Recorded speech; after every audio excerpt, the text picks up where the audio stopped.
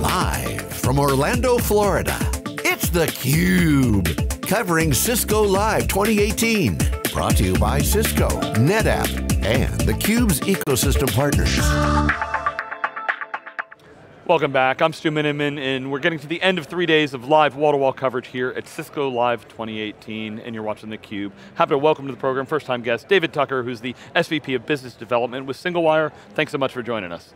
I'm glad to be here, Stu. All right, so David, you've worked for Cisco, you're now a partner with them.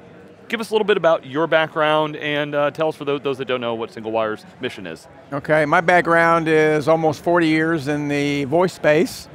And then I joined SingleWire about 2.5 years ago after leaving Cisco for 18 years. So SingleWire is a ISV that's partnered with Cisco right after 9/11, when the Department of Interior came to Cisco and said, we have to evacuate all of our buildings in less than 10 minutes, and give us a solution. Our product, Informacast, was born after that event. So what we do is we work with Cisco's UC collaboration portfolio, and when a customer needs to get critical communications out to employees, such as a weather alert, such as a safety announcement, in a hurry, and they need to reach all their employees, no matter where they may be, that's where we come in. Yeah. So David, it's an interesting dichotomy. On the one hand, when I go to my kids and I say, you have this device, right. It's for the internet, the apps, and text and everything.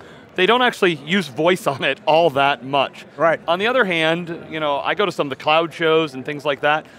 Voice is the new interface. I've got an Alexa and I got a Google Home and I talk to Siri and Cortana and everything like that. So people are programming again for voice. Give us your perspective on, just voice in general, and then I definitely want to get into, your company's mission and how some of that stuff works. Well, a couple of thoughts.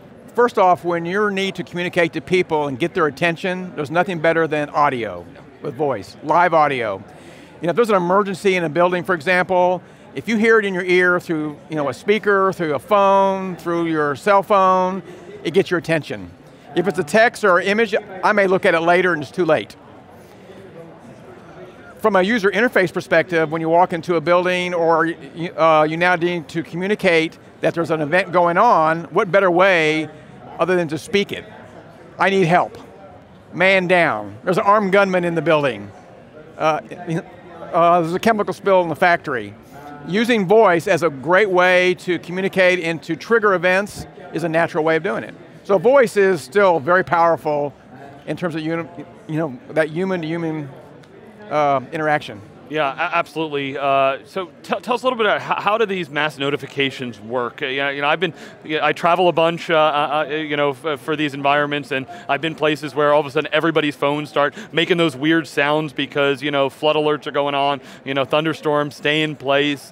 Sometimes when there are either man-made or nature-made events, how does this work? Is this tied to the phone network? Is it, how does this fit in?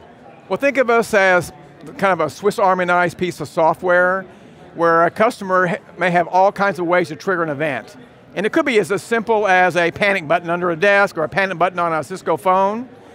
It could be tied to the weather service, such as a tornado bearing down on your building.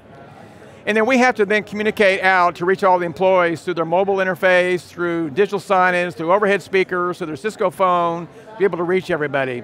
So it's kind of that any-to-any kind of model, because you never know where people are going to be. And so that's really what SingleWire really does. Very common in schools, K through 12 obviously, a lot of universities, but there's now a workflow component of this as well. I need to be able to tell the employees that my network is down. There's a chemical spill in the factory. How do I tell the right people not to drive through that chemical spill? So that's what we really do. We're that Swiss Army knife of really making sure people know whatever event it may be as quickly as possible. In seconds is really what it comes down to. All right, and David, I heard you say this can be like a feature as part of a Cisco phone. I'm assuming that's software that goes in.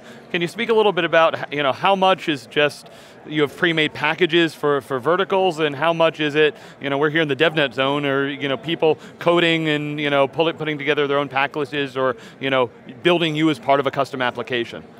Well, we're one of the very first Cisco ecosystem partners going back into 2001. Our system is API forward. So we've been working with Cisco APIs into the phone and into call manager since that time frame. Because we need to be able to talk to the speaker, be able to put something on the display of the phone. We need to be able to talk to call manager to know where people are, who's on what phone, what building, what floor they're on. And then we also have APIs on our side, so we're also like an ecosystem partner of Cisco, but talking to another ecosystem of speaker vendors, of digital sign vendors. We're working now with the intent-based networking solutions.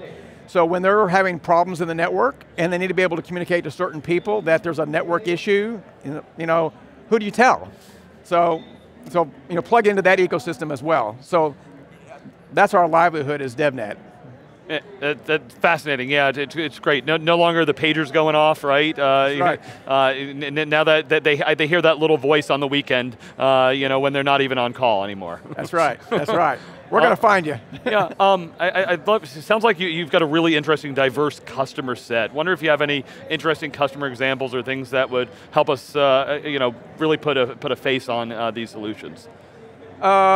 Well, our core applications deal around safety. Safety in the workplace, safety in a government building, safety in a school.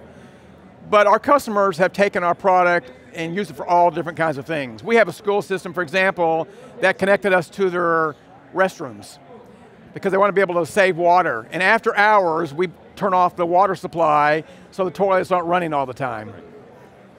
We have an ice cream company that connected us to their ammonia sensors because they use ammonia to clean the tanks to make sure there's no wisteria in there. So that basically is an application where now, that sensor goes off. We tell the people on the forklifts not to drive through this particular area. So we have another hospital in California, Laguna Hospital. It's a hospital that focuses on patients with dementia, and they put RFID tags on the patient. And when they get up and they wander the hallways, they may get lost and they get confused. We can detect that that patient is now in this particular wing. We now play back over the closest speaker the voice of their loved one, telling them to go back to their room, which they tend to respond to. So those are some interesting use cases, how we tied Cisco technology to ours. Yeah, that's fascinating.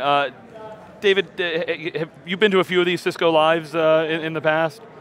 In my career, quite a few, yes. Yeah, so it had been a couple of years since I'd been here. There's great energy here, especially being here in the DevNet zone. What do you see that's different today in networking in general and at Cisco Live specifically? It continues to be a evolution to more open connectivity. In the early days, it was all about Cisco, and it was very much sell my box. Now it's selling solutions, and the resellers and the partners here that are selling those solutions look to multi-vendor type environments, and Cisco's openness to that has really changed over the years.